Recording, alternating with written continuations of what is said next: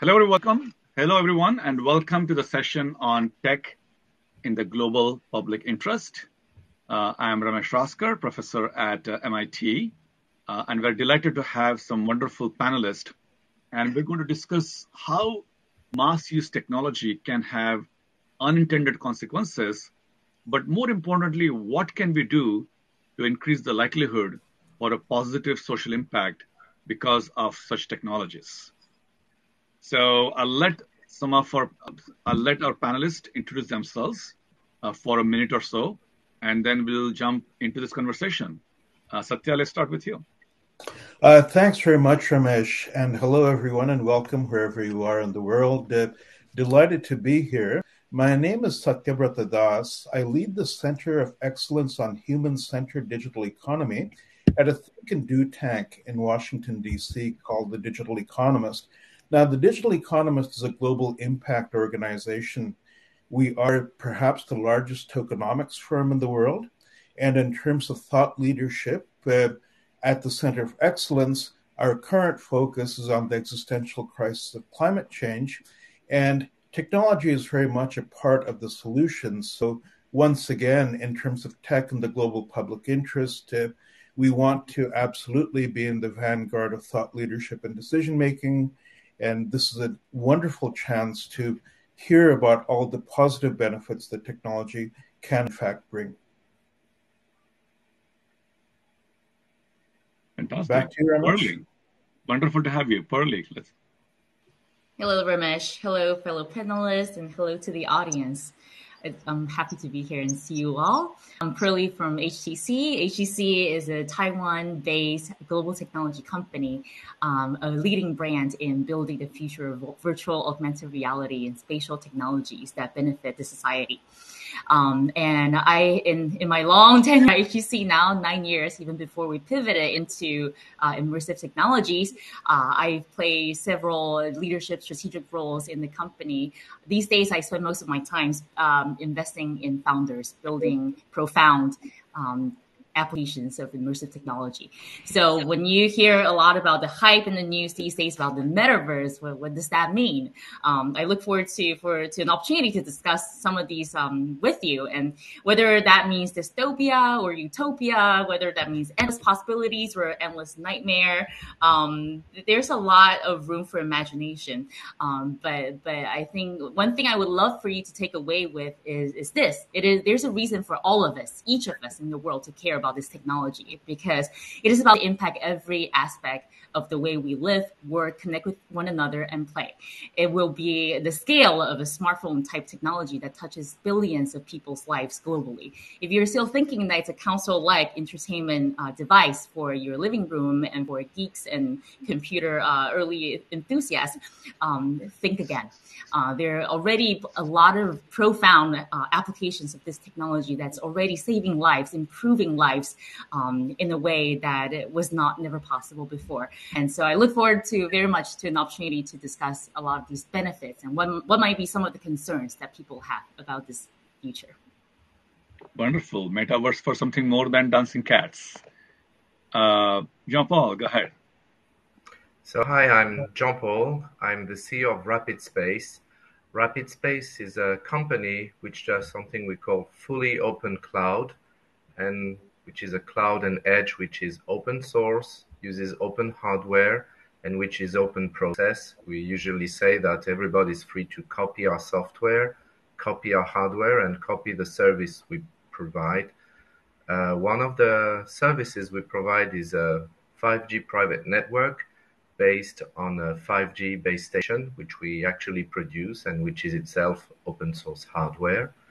And we believe our key contribution to the future is to remove any doubts or fear related to privacy or anything people are afraid of related to cloud or 5G by being radically transparent. And I hope we can discuss the interest of radical transparency in this conversation. Jean-Paul, where are you based? We are based in Paris, but we also have data centers in Japan, in mainland China, in Taiwan, in Germany, Bulgaria, and many countries. about 240 point of presence. Fantastic. Sly, welcome. Hey, Ramesh, good to see you again. And same with you, Pearly. We'll see you in next week as well at South by Southwest for our panel.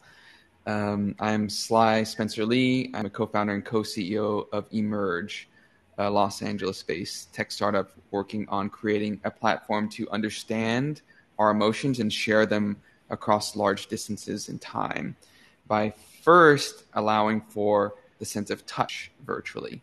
And when we started the company, we wanted to create a new dimension for real-time communication across distance in digital formats. And we thought that the sense of touch was sort of the next key stepwise transformation in how we connect across distance. Touch in VR and the metaverse has been a holy grail for 40 years. We do that by a very different approach, as you can see behind me, by a non-wearable. So the device creates literally a force field using ultrasound waves.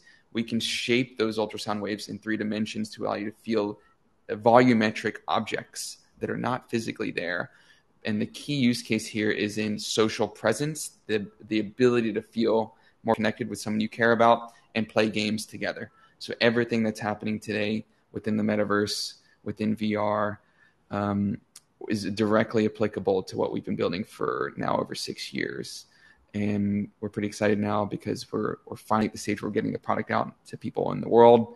And now we're starting to ask some of the really hard questions and starting to build some of the key aspects that we'll discuss today in this panel, such as ethics, the ability for technology for good or not so good. Thanks for having me here. Fascinating technology there. Andrea, welcome. Hello, everyone. Nice meeting you. And I'm Andrea Monni. I'm based in Singapore. Now it's 10 a.m. on a Saturday. It's usually 2 years ago, I wouldn't have thought that I would be on a web panel at 10 a.m. in the morning on a Saturday. It's new things happening every day now. And I'm Italian. I've been in Singapore for the past 20 years. And what we do, I have two hats.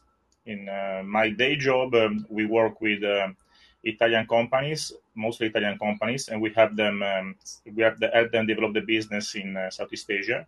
And at night, we work with startups, mostly European startups, and we help them scale in Asia. That's either giving them access to market, or giving them access to investors or resources to help them develop the product. And it's very interesting because being in Singapore, we are very much at the intersection between Asia and Europe, especially when it comes to new technologies. And so we are able to see things happening a bit earlier than in other places. And I think that the theme of the conference this year is very interesting because it's every technology can have, as we know, bad or good effect on society. And I think the role of everyone should be try to make technology a positive force for society and not a negative. As we are seeing, for instance, right now in the Ukraine crisis, how crypto and satellite technology can help everyday people in difficult situations. Thank you for sharing that. So this session is about tech in the global public interest. As said, I'm a professor at MIT. A lot of my research is on AI for social good. I started a team at Facebook a few years ago on AI for good, and also spent time at Oculus. And at MIT, I run a group called Emerging Worlds, where we look at how emerging technology can be used in sectors like health and sustainability and so on. I'll change the conversation back to you and ask the first question, which is, what is some mass use technology that can have unintended negative consequences going forward? And Pearly, you're talking about metaverse, so let's start with you. As an optimist, I think I always see all the possibilities, and always wish that this vision that we all share would come sooner than later. But understandably, there's a lot of a negative imagination of what the metaverse could bring. Right. Sci-fi authors have long inspired our imagination of a world where the real world is crumbling, and all of us just live within our digital worlds, in oblivion. and hopefully that dystopian future does not need to be true for us to really learn insights from what the possibilities are in these immersive, connected worlds where people have endless possibilities to explore, unleash their imagination, do all the things that they cannot do in real life, but also be all the things that they possibly can be in real life. Right, famously from the Ready Player One novel, people come to the Oasis to do all the things they want to do, but they stay for all the things that they can be. Again, that might be a little dystopian. You have your eyebrows raised, but a lot of ways that we see immersive technologies being used for good are in obvious ways. We are very three-dimensional central beings. So in a spatial environment where you are not peeking into your digital information experiences through a 2D screen is naturally a lot more real to you. So there's a sense of presence. Your brain is tricked to believe that you are there. And what that brings is not only the ability to co-create memories with people that you care about or people from long distances away, but also the ability to create things more naturally and easily. Natural interactions, the lowered barrier, not just technical barrier, but potentially creative barriers for everyone to create things, worlds, and engage in their productive activities.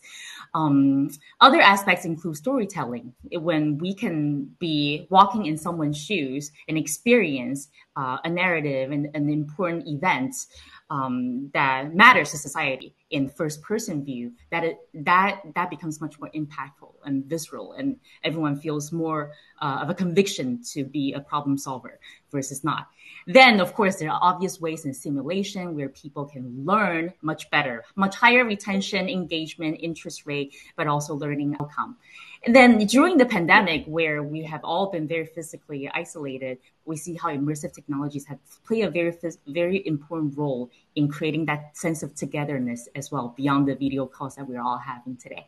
So that's just a thought starter. Be happy to go in more. I want to highlight something, Pearly, you mentioned on the sense of presence. I think that obviously the metaverse, that all eyes are trained on this topic in Web3 now.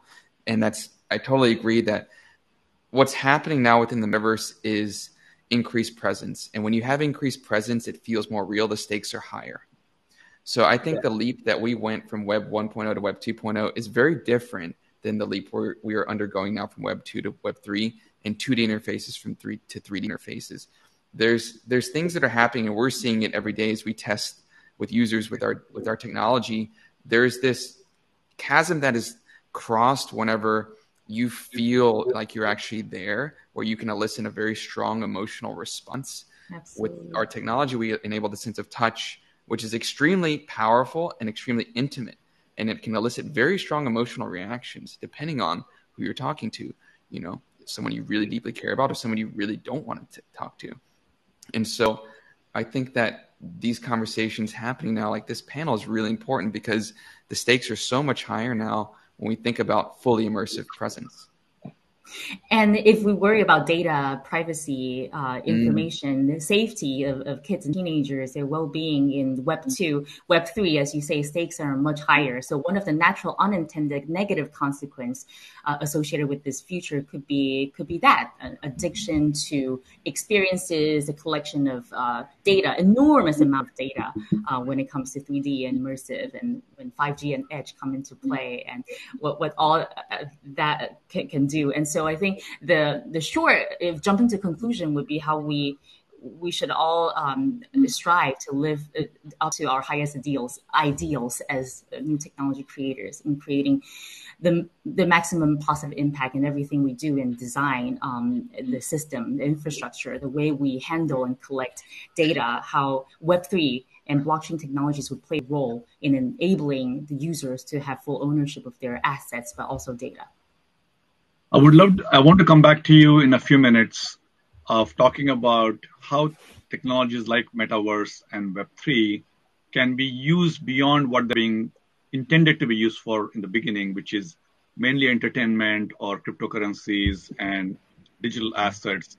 And if they can impact fields like health and climate and livelihoods and so on. But before I come back to you, let me go to Jean-Paul because he's working on 5G, which is in a way one of the enabling technologies for this kind of experiences. So Jean-Paul, technology for global public interest, what are some unintended consequences? We've seen actually with some cases we studied, for example, in Industry 4.0 factories, that 5G is absolutely essential to implement the kind of guaranteed low latency for virtual presence or teleoperation of robots. We actually work with a company that does open source robots for telepresence. And they just told us with Wi-Fi, it doesn't work because we cannot predict problems of interference or congestion. And this also goes to the regulation. There are countries, for example, like Germany, where you can get frequencies for your private 5G networks, and countries like mainland China, where it's impossible. And we see that the regulation framework is very important. If we want to enable 5G, if we want to be able to purchase online a base station, as what we are offering, and enable the low latency, we need the proper regulatory framework which gives the freedom to everybody to put their base station and start doing their presence. And I think wrong laws might lead to wrong solutions. Good laws will enable good 5G. Fascinating. What are some unintended consequences of 5G? Do you think, the speed, the edge computing, is that going to disrupt certain things, livelihood, businesses, and so on? I think the biggest unintended consequence is that when you see how 5G is made, more and more it is implemented as software-defined radio or virtual radio access networks, which means there's a PC in each base station or very close to each base station. And it means you can, for example, offload processing of robot behavior directly in the base station. That was not really the case in previous networks. So you get actually more computing power next to where people are manipulating the robot or virtually touching things. So I would say edge is a kind of unexpected consequence of 5G because the way most 5G is made nowadays. Fantastic. Satya, let's hear from you about technology for global public interest.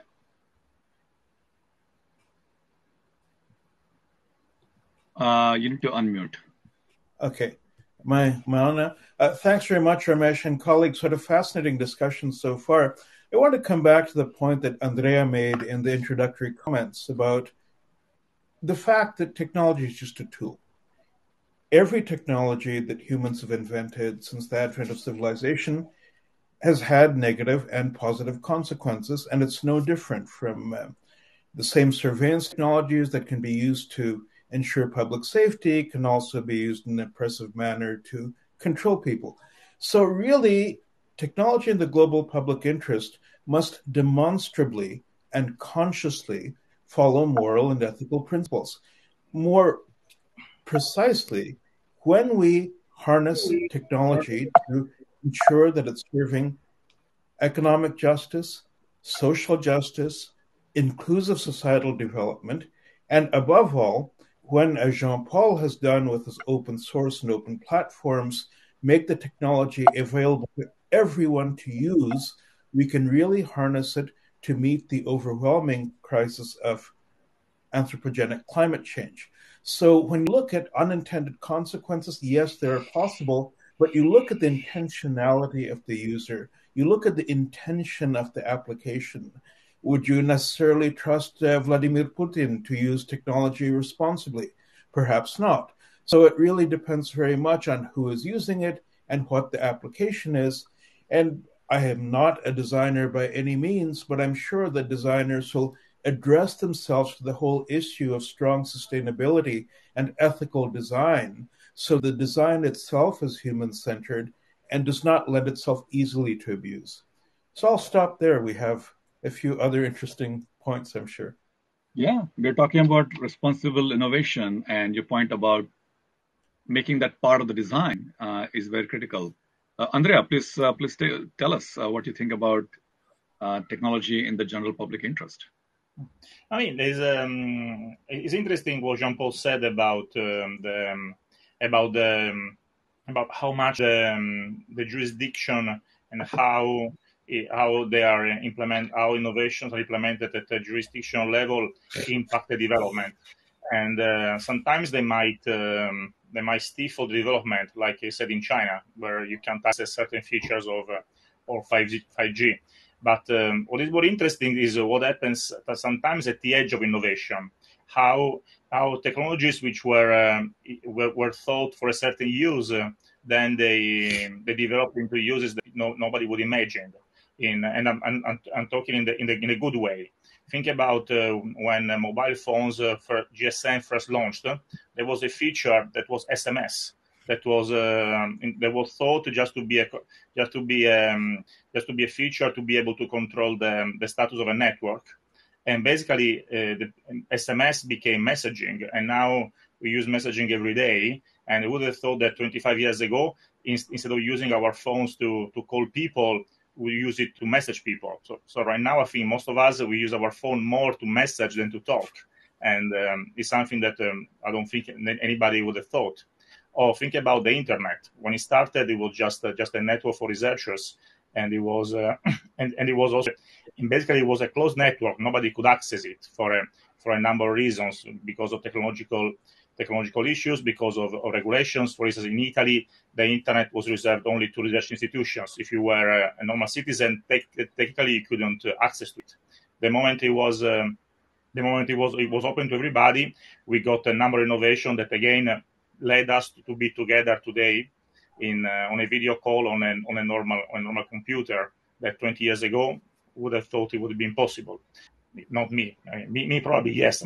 I'm a tech optimist, but most people wouldn't have been. So my conclusion is that usually innovation lead to good outcomes.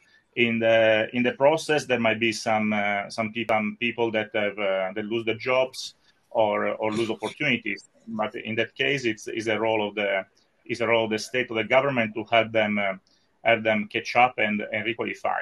But in general, innovations I think are good for the public. Innovation in tech is good for the public interest. Then then there are consequences that might not be desirable, but at the stage is a role of the government or the individuals try to correct them and address them. Fascinating. Chris, welcome. And just make sure you introduce yourself for a minute. And we're talking about responsible innovation. Okay. Sorry, everyone. Technology and the global interest. I had a technology issue here, so apologize. Not to your interest. My life, my story, I guess, is shaped by some 3 different roles, very different experiences, entrepreneurial type roles. I worked for a very large multinational company for most of my career, and then joined a large privately owned investment company headquartered in Kuala Lumpur, Malaysia. Currently, I'm CEO of a new technology company that is accessible MRI. I have a background in market development, financial analysis, marketing, 25-year plus experience leading complex projects. Most of my career, I was with Marriott International as a senior vice president of development. And then, like I said, I worked for a global investment company in Kuala Lumpur, and most recently worked on a large city-scale development project.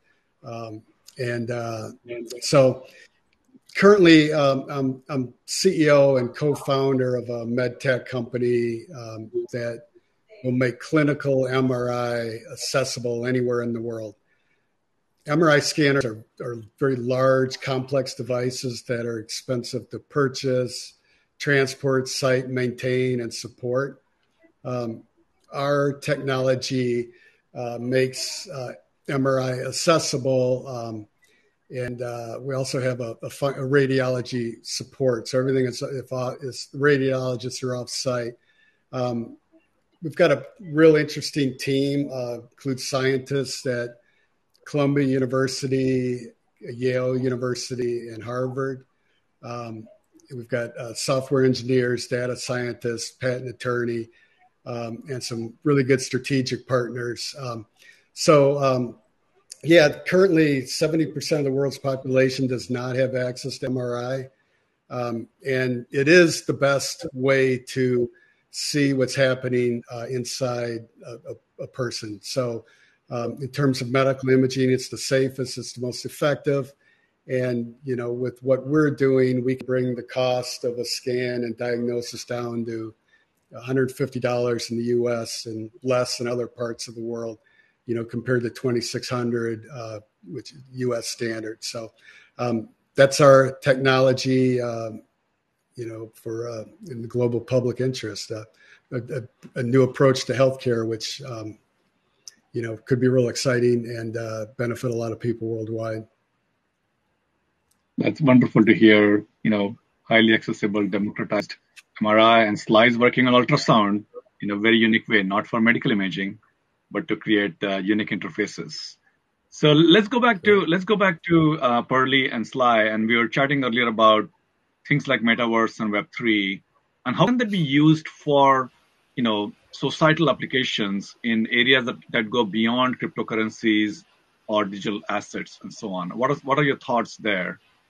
Taking the cues from what Chris just said about medical imaging, one of my favorite use cases in the portfolio company that we invested early on is called surgical theater. Its technology is able to convert all the MRI, CT scan images into a 3-dimensional environment unique to the patient's anatomy. So what that enables is not just for the surgeons to plan meticulously in 3-dimensional way to increase the success rate of an operation, oftentimes really high-stake operation of the brain, of the heart, but also it creates a bridge of communication for helping patients and their families to understand precisely what is going to happen to them, what is otherwise a very nerve-wracking and horrifying experience. So that is just really one small example of how 3D can bring new ways of learning, being productive, providing service to society, and communicating with one another, taking care of emotions and understanding. This is one of the more profound use cases that I really feel inspired by. In the same realm, in healthcare space, there are plenty of ways how immersive technologies can be used for direct patient engagement and therapeutics. For older adults that are often living in isolation these days, going into virtual worlds or experiences with their loved ones that are not next to them could be a completely life-changing experience, but also good for memory care, reminiscence therapy. And for physical therapies, pain management, even eye treatment, an array of different ways of direct patient impact can already be achieved today by many founders with these bold and love and kind visions for how these technologies can be used directly to impact lives. Elsewhere, another company, portfolio company of ours is called VR Chat, where thousands of creators around the world go in and create worlds out of their imagination and provide playgrounds for people of all walks of life and interests to come together and engage in a way that was possibly not possible before. And with different technology capabilities like full body tracking, eye tracking, facial tracking, people can have very realistic interaction and co-create memories in a spatial way that is not possible via a video screen. And what that means, and got me thinking when you talk about Ramesh, about livelihood in the future, is that in the future, people could be engaged in productivity in activities like building virtual worlds, building virtual goods, and literally living and interacting and working inside these environments. Not to say that we are leaving our real world behind. Because what I really find after having been using these technologies daily for an extended period of time is that everything that you experience in the virtual world, no matter how amazing, mind-blowing it is, you come back to the real world. These memories help you to appreciate your physical reality and your real experiences with real person interaction that much more. And so these are the two of the examples I like to bring to the table. That's wonderful. Go ahead, Sly.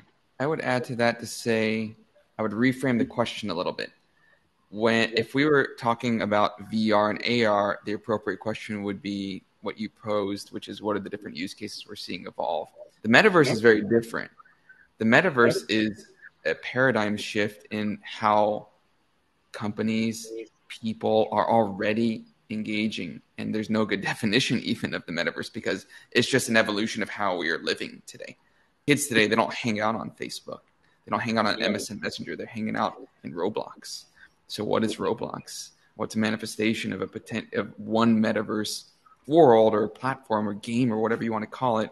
And I think it's really interesting because we're not trying to fight for use cases anymore or fight for why immersive technology is useful. It's already happening. And the term metaverse was applied to try to be the all-encompassing framework to describe a set of behaviors and patterns that are being seen. So I think the more interesting question would be, what are the different use cases within particular interfaces or technology platforms within the metaverse? And Pearly described a number of them in VR. And there's going to be many more interfaces. If I can challenge you a little bit there, right? I think the point that the virtual worlds allow you to do all these things could also become, an isolating or at least a disembodied experience. To some extent, your company is looking at a physical augmentation through touch, through ultrasound, and so on. So it feels like you and your company actually have an opportunity to take it away from a purely virtual experience and maybe attach it to something real. So don't you think there's a risk, but there's maybe something that you can do about it? Yeah, that's a really good point, Ramesh, in that, as Pearly mentioned, there's been so much sci-fi, and I'm a huge sci-fi nerd. There's been many great books and novels written and then eventually translated to movies of what could be a dystopia or utopia. And typically that happens at a very far extreme of pure isolation. The Matrix, right? You unplug or plug in and you have this new reality. I think the true reality will be actually much more blurred, and it will be a mix between what is physical and what is virtual. Look at what we're doing today. Like we are in a mini metaverse today, a baby metaverse. You're just engaging with it with really rudimentary interfaces, but it's starting to blend. I think true utility will be maximized within the metaverse when you can have that blend of how we are used to engaging with the real world through our five senses, and touch being a really big one. We think the next big leap forward, we think, from a bias perspective. And then also how you engage virtually, how we were taught to use digital interfaces to date, the keyboard, the mouse, GUIs. These are all really old interfaces of the past, but will be still relevant for some period of time. And how we think about design and optimizing for good, and even just optimizing for usability, period, is the whole concept of design thinking in Maya, the most advanced yet acceptable. And when you start to see phase shifts in the past 200 years, 100 years, any time in history, there's always been this really advanced new technology, but it's had to adapt and be packaged as such to where it could be adopted by someone without much training. We're building a product for consumers. We're not building a product for manufacturing workers. If we were, you could withstand a ton of training and manuals and know-how. But we're really interested in what happens in the consumer space, because that's where we believe we can have the biggest impact. So yes, I do think that we have the opportunity to bridge some of the gap to make, to be honest, things feel a little bit more human, because when you're too disconnected from the other, when you're too disconnected from reality, then really bad things can happen. And we hope that we can achieve some of that.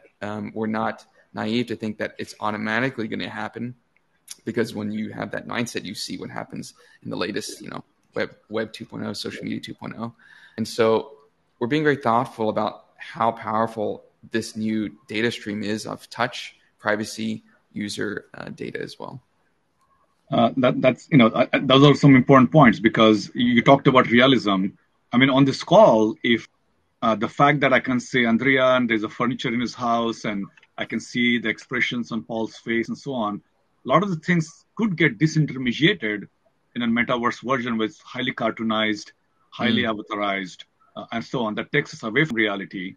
And this, partial sense of, a tangible bits that we can, tangible photons that we can share, still keeps us kind of somewhat grounded real, in a way, yes. Somewhat grounded, somewhat anchored.